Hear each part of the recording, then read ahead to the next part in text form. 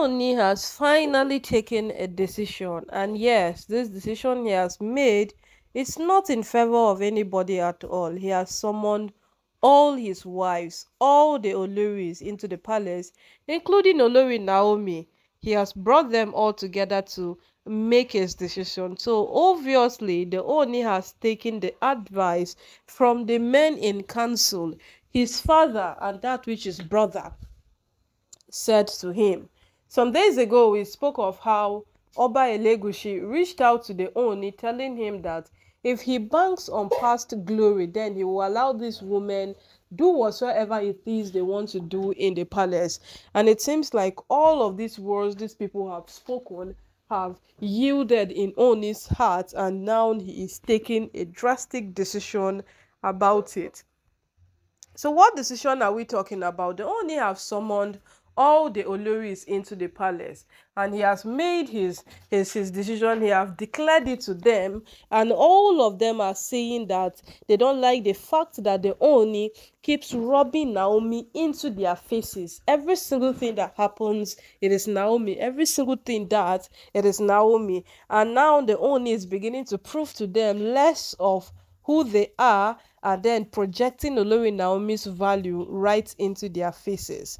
At this point, you will not blame the Ooni for whatsoever he is doing, because the Ooni has tried over time to reason with this woman, but they have refused that we will do what we want to do. Yes, that has just been the plain truth and the reality on this matter. Because if you would want to look at it more seriously and more critical, you would understand that these women have just been a tool of destruction to the Ooni in the palace. They have fought, they have quarreled, they have done everything, they have framed each other, they have done everything they feel they can do in the palace. Yes, they say where one or two women are gathered, competition is inevitable, but their own competition is just out of hand. Today it is this, tomorrow it is that, and it is beginning to be so alarming. Yes, it is beginning to be just too alarming. So right now, no, the Ooni has made his own decision. Remember, the court gave the Ooni the leverage to do this, but he was the one who decided that, okay, oh, if my wives can change, then let me give them that room. Let me give them that privilege to change. But it has been how many years? If you can count, it has been how many years put together that the Ooni has been hoping that this woman will change. You see, human beings are very manipulative with words, and words go a very long way. Yes, because these women know that whatsoever happens in the palace, when they get to speak up, when they get to say one or two things, it always ends up in their favor. Look at when the court ruled that they all leave the palace, and they only came back. The women of Yeyeluwa were like, and now that they have said this, they should abide by it, or these women should leave. Once they say they should leave, they should leave. And they came out seeking that the court should give them a room, that they should hear them out as well. They cannot just sit and draw a conclusion about them like that. They should hear them out too. And during that period, they know very well that if the court will grant these women their own hearing, this matter will not finish. Oh, we know how these women can be. We know how dramatic they can be. We know the kind of chaos series of activities they will keep on putting up until everybody will be completely tired of this matter. So it came to that point where they only just had to they said they should let the sleeping dog lie. But these women did not understand that. That is always the part that everybody finds it ridiculous.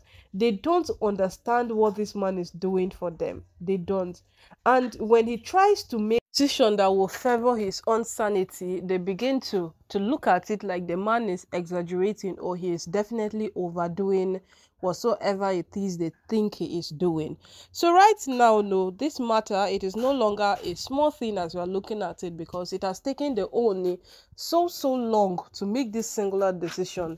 Everybody was expecting it long before now. Everybody was expecting him to come out and state this thing in plain terms long before now.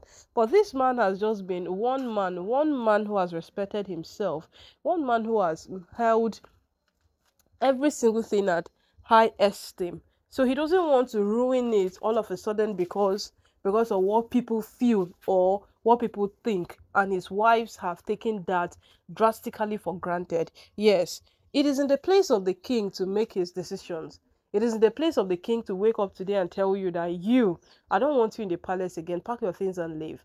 And there is nothing you will do about it. There is nothing you can do about it.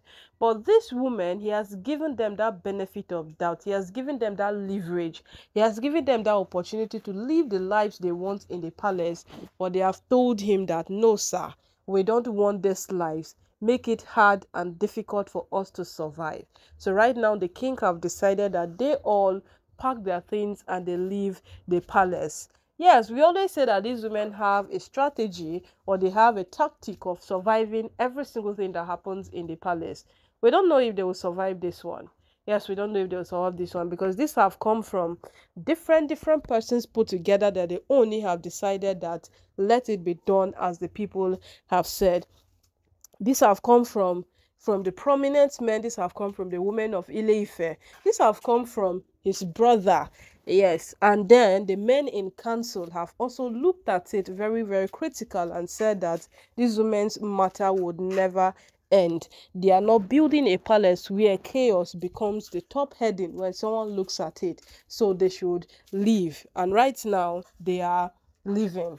My people, they say matter no go finish, and yes, truly matter no go finish, because the Ooni jokingly said that if you have a husband, please return back to your husband, and it was more like a joke. They all laughed about it, and right now they have pushed this man to the point of coming out in public to make this statement.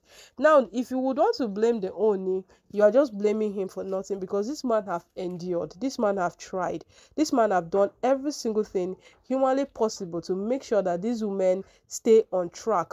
But what they have done in return is to make sure that him, the Ooni, loses his focus, loses his dignity, loses all that he has ever had as a king. And it is beginning to be alarming at his own end. This is a king whom, when he walks in the midst of other kings, he should be respected. When the Ooni was crowned, the Ooni gave a speech. That speech generated conversations over the internet from people all over the world, because what the respect they have for this man, it is unmatched, it is unquestionable.